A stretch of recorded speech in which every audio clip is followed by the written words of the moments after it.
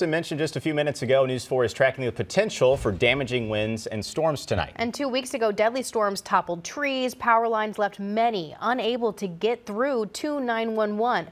Shoshana Stahl breaks down how organizations in the metro are now preparing for more severe weather.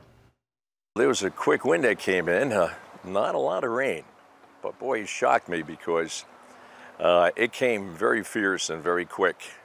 And I guess within an hour or so, the electricity went down. Mike McCann has lived in his Olivet home for the last 20 years. During the severe weather nearly 2 weeks ago, power lines fell in his neighborhood. We were out for 5 days. Ameren tells News 4 crews are monitoring the weather. Teams have continued to make equipment repairs, and Ameren doesn't see any lingering issues. McCann says he hopes not, but if there are, he wants a clear timeline on fixes. They kept on saying, oh, it will be connected in 6 hours. It was a broken promise. And then they promised again, it was another 6. And they did that a half a dozen times without any explanation. St. Louis County is urging people in the community to only call 911 when it's an emergency. Storms bring in an influx of calls, but they aren't bringing in special staff. St. Louis County says although there isn't a formal mutual aid agreement, it's best practice for the county and city to help each other.